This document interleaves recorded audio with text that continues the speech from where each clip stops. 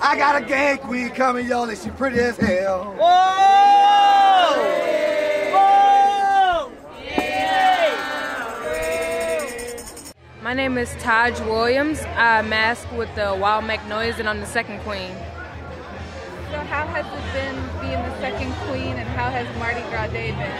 So far, it's a little bit cold, but you know, I'm just trying to shake the weather. It's been great. The spirit out here is amazing. The people really enjoy it, and that's really why I do this, for the people, because they enjoy it, and I enjoy seeing their faces when they see us. Last time I masked, I was a flag girl. So that's actually a really big step up from going from being a flag girl to being a second queen. That's a huge step.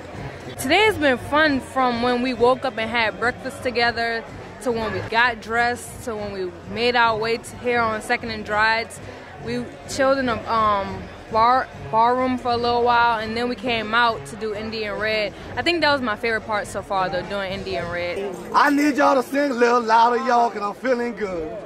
Indian Red, Indian Red. And having people gather around and all eyes on me and stuff. I like the attention. That's what they want to see right now. Come on now. I got the big queen.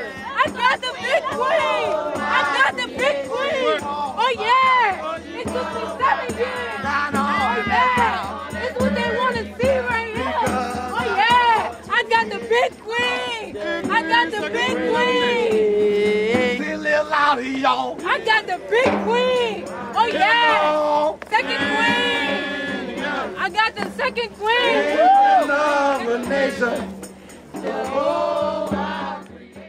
You work all year long to create this suit, and you put in so much hard work that you don't even want to be nervous. You want everybody to see this suit because it took you so long to make it. So it's like, I'm gonna show this off. Another thing people don't really know is that, like, this suit weighs about like maybe 70 pounds. Like, it's very, very heavy, like very heavy. And we have to carry it. If we're going downtown, we have to carry it all the way downtown. On Super Sunday, we have to carry it however far we travel. And then when you put the crown on, it adds more weight, and the wind is hitting it, so you're flying everywhere. But it's definitely worth it. Seeing how people react to your suit is definitely worth it. My mother made this whole vest, like, by herself, the sequins on it, everything. It says Queen Tahj.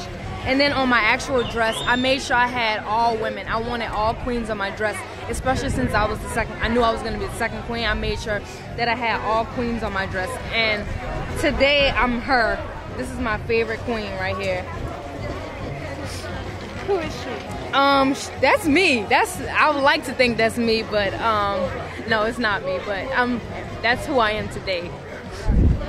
So is that somebody that you imagined, or is that an ancestor or someone in your family? That's somebody I imagined, just because of how, like, flawless she is. She is flawless, and I don't know, she's just beautiful. Like, and that's how I want people to think. That's what I want people to think when they look at me. So that's why I made sure that I had her on my suit, and I made sure I had her on the front instead of the back. Cool. And then you said your mother made this suit? Yes. So, with the help of my aunts. Okay. How long did it take you? We started sewing the day after Mardi Gras last year, and yeah, so it takes about a year to make the suit. When were you putting the finishing touches on it? To be honest, the suit, it's never done. You always have stuff that you could do to make it better, to change it up for the next time people see you. So the last time I put the actual finishing touches on it was maybe Friday. Yeah, that was when I completely stopped touching it.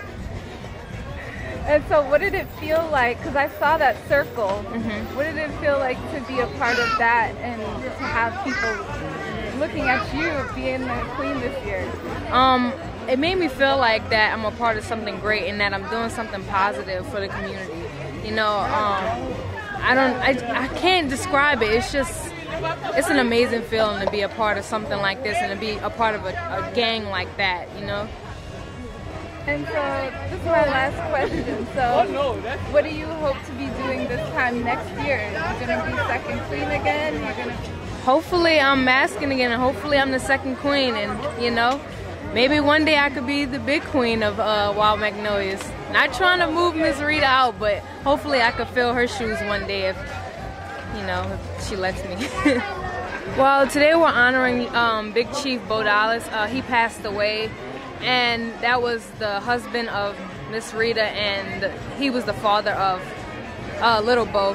And we're just honoring him today because this was his season. Mardi Gras season he loved it, and so we just want to keep his name alive and make sure that, you know, people don't forget he started this, and we just want to carry that on and make sure we're making him proud with not only our suits but the way we carry ourselves and what we say and how we act, and make sure we act like Indians should.